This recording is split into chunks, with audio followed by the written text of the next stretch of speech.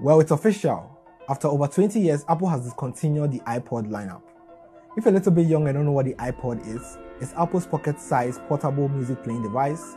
It is the world's most famous MP3 player, and for good reason. It came at a time where in order to listen to music on the go, you either needed a Walkman, which used either a cassette or a CD.